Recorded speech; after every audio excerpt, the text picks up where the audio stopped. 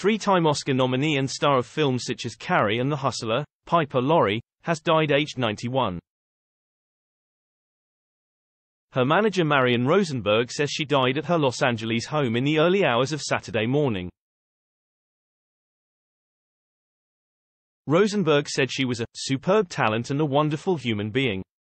Laurie arrived in Hollywood in 1949 as Rosetta Jacobs and was quickly given a contract with Universal International, a new name that she hated, and a string of starring roles with Ronald Reagan, Rock Hudson and Tony Curtis, among others.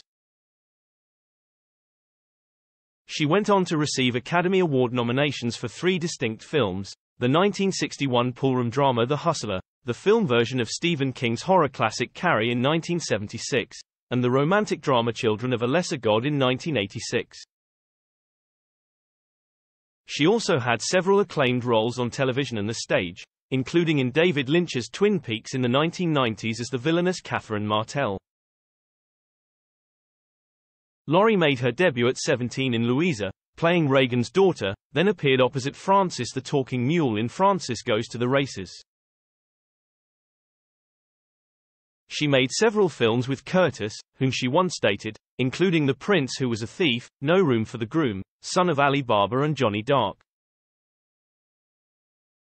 Fed up, she walked out on her $2,000 a week contract in 1955, vowing to never act again unless offered a decent part. She moved to New York, where she found the roles she was seeking in theater and live television drama.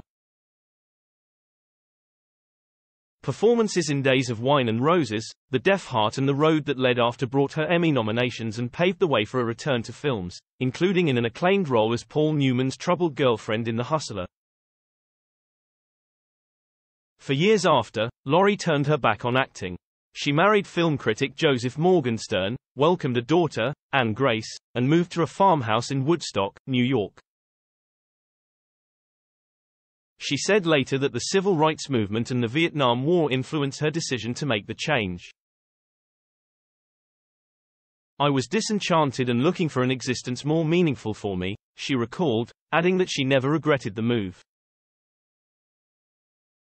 "My life was full," she said in 1990. "I always liked using my hands, and I always painted." Laurie also became noted as a baker, with her recipes appearing in the New York Times. Her only performing during that time came when she joined a dozen musicians and actors in a tour of college campuses to support George McGovern's 1972 presidential bid. Laurie was finally ready to return to acting when director Brian De Palma called her about playing the deranged mother of Sissy Spacek in Carrie.